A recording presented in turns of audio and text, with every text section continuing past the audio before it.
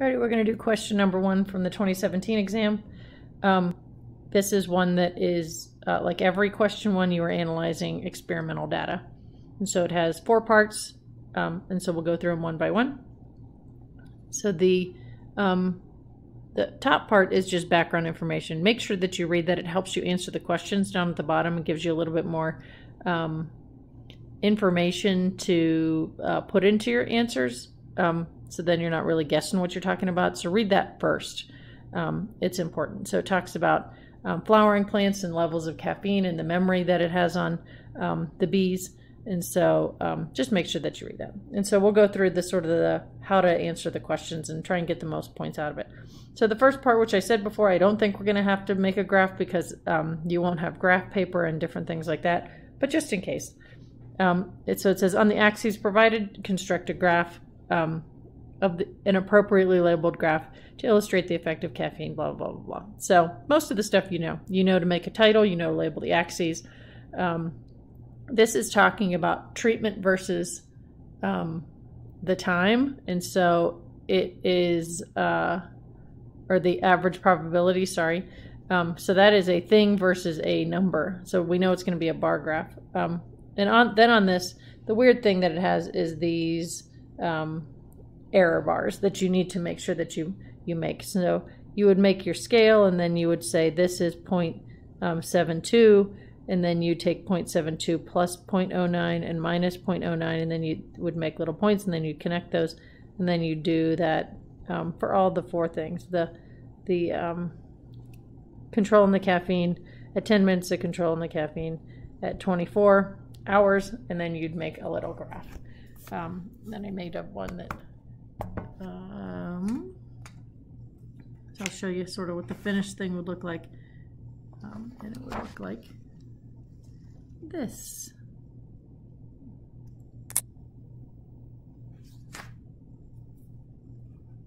So we'll sort of shove that down there, if in case you want to look at that later. But oops. And so, oh my gosh. And so then you'd have your little graph. I sort of cut it off over here, and that's okay. But you get the point. And so you need to be able to make a graph if they ask you. I don't think they're going to ask you.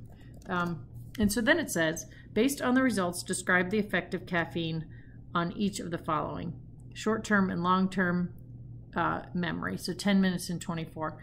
And so if you look at the data, it shows that on the 10 minutes between the control and the caffeine, there's no real significant difference. And so you would say caffeine, whoops,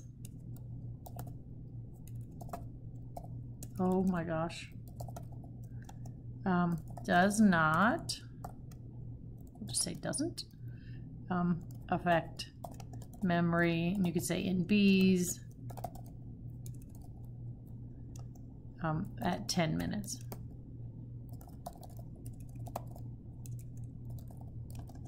Caffeine improves, or you could say increases memory at 24 hours.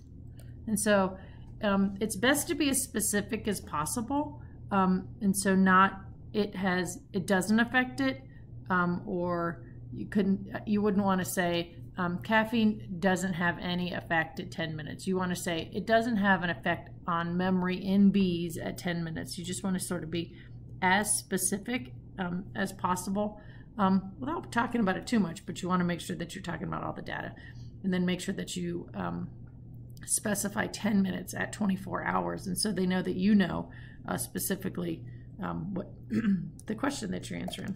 And then letter C says, design an experiment using artificial flowers to investigate potential negative effects of increasing caffeine concentrations in nectar on the number of floral visits by bees. And so when it says design an experiment, you can say almost anything if it makes sense. You could say, I would use plastic flowers and differing amounts of caffeine, or differing amounts of nectar, or the same amount of nectar and differing amounts of caffeine And then I would measure the amount of visits by the bees. So you just say sort of anything that you want. And so when it's a design and experiment, if it is a logical answer, you will probably get the points for it. And then it asks you to identify 3 specific things on this one. So it says identify the null hypothesis. And so you would say the null hypothesis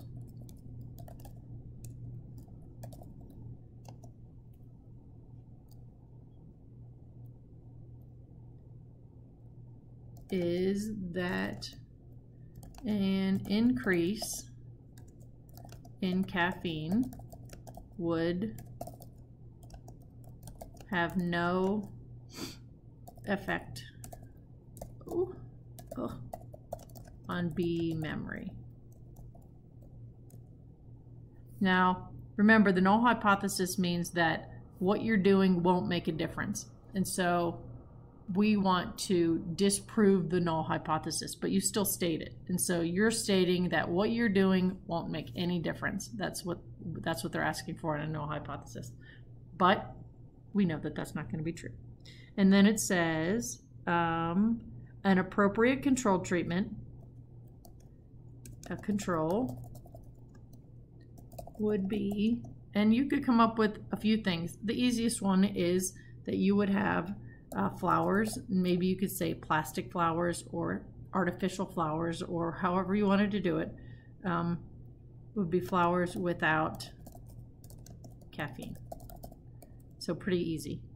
And then the last thing that asks that you need to make sure that you specify is that what would your predicted results be to use to reject the null hypothesis. So this is what you expect to happen. You expect that there will be a difference.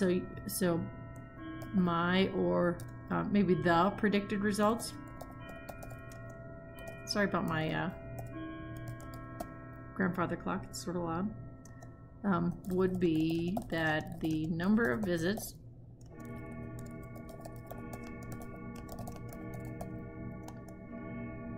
of the bees would increase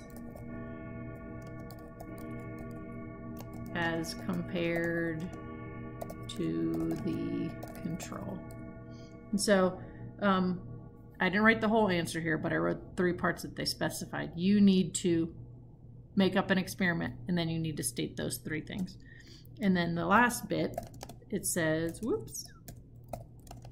it says, researchers found that nectar with the caffeine tends to have lower sugar content than nectar without caffeine. Plants use less energy to produce the caffeine in nectar than they do to produce the sugar in nectar. Propose one benefit to the plants that would produce nectar with caffeine and a lower sugar content, and then produce one cost to the bees. And so the plants would benefit because there's a few answers that you could put here. But the biggest thing is if a plant can get more bees, then it can pollinate more. And so the bees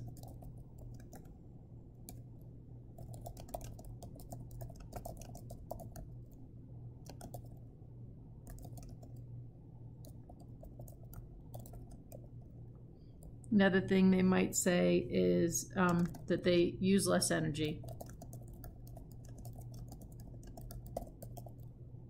And so they can use it for other things. And then the bees would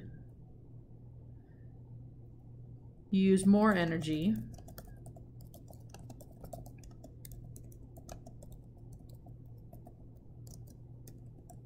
or have less quality honey. They'd have to travel more, or we put that. They would make less food. So then they would need to use more energy. And so the 4 parts, just make sure that you're doing them all. On the first one, it is make a graph and then answer the questions really carefully. If you're not sure if you're done or not, make sure that you go and you say, did I do this? Yes, yes, yes, yes, yes.